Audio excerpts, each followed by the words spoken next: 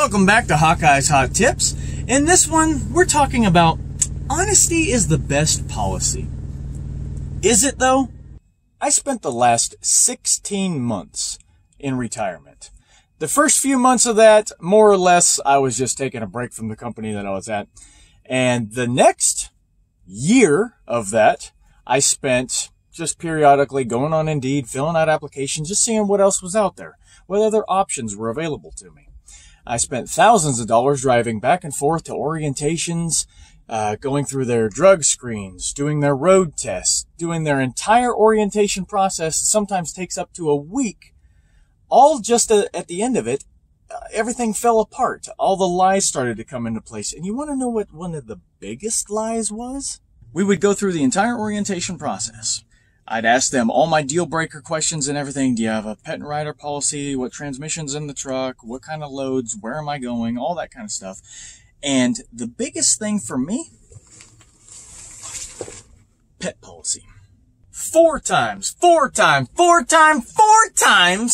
I would go to a company's orientation, get through the entire goddamn process, get to the point where they have handed me the keys to the truck. I have loaded my stuff into their truck. I'm sitting there waiting for the loads, and then all the lies start to unfold. Oh, well, we're not going to have a load until, maybe tomorrow, and then you're sitting there for a week. Oh, maybe next week. It's the weekend now. It's after 5. You get excuses left and right. But the biggest one was out of nowhere they hit you with, oh, well, now we need this information. We're gonna deduct this money out of your pay. Yeah, all these things just come out of nowhere. All these lies start to unravel. So, instead of getting all the way through the orientation process, giving me the keys to the truck, loading my stuff into their truck, sitting there waiting for the load, just to find out that, oh, now we're not going to allow you to have a dog, where the hell else am I going to keep him? I can't leave him at my house. I got people that keep stealing my stuff and trying to kill him and stealing his food and his food bowls and his food treats in giant boxes. I got scumbags where I live. I can't leave my dog at home.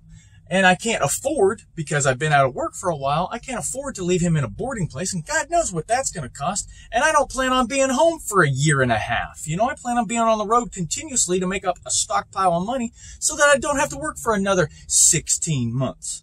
So what's a guy to do? Honesty is not the best policy. That's what I found. The reason I'm driving for this guy, I've kept the dog a secret. I've got a box, and I've trained this dog. He's able to hide inside the box and stay quiet. He doesn't bark, whimper, whine, making noise, drawing attention to himself. He will lay there still waiting until I open the box back up. Great dog. If your dog's not like that, don't know what to tell you. But in my case, I was able to hide my dog in plain sight while I'm loading my stuff into the truck while the owner was standing there.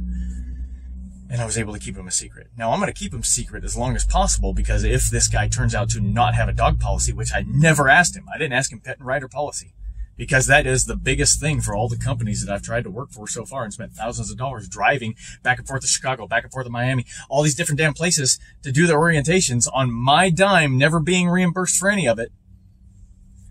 I did all that. And every single time they told me, we have a pet policy, you can bring your dog, you can bring another person, etc., etc., etc. This guy, I didn't even want to go through the headache. I didn't want to go through the hassle, the lies, the bullshit. I just said, you know what? I'm just going to keep him a secret as long as possible. I'm going to try to hide him, and I'm going to put him in this box. I'm going to train him to just stay quiet and stay still. And so far, it's worked out. So, honesty is not the best policy. I would recommend, if you have a pet, keep that shit on the DL. Don't tell nobody. Don't ask if they have a policy, because that's a deal breaker for me. If dude tells me, oh, hey, you can't have a dog, and I've only been working for him like 3 days or something, I'm going to tell him, here's your keys, because I have to have my dog. There's no other options. I don't have anybody I can leave him with. I don't have trusted friends or family or nothing. So he has to be with me. That is a deal breaker. So I've always, for the last year and a half, have asked people, what's your pet and rider policy? Do you have one? And they said, yes, until they hand me the keys. And then they're like, oh, hey, but we've got these stipulations now, and they come out of nowhere. So yeah, we we can't work anything out. So there I was with no job for so damn long. But again, keep it quiet. If you got a friend, don't even bring it up. If they're saying that kind of stuff in orientation, tune out. Stop listening. You know what I mean? And then if they ask you, and when they say, "Oh, hey, we told you can't have a dog," it's like, "Oh, I wasn't even listening."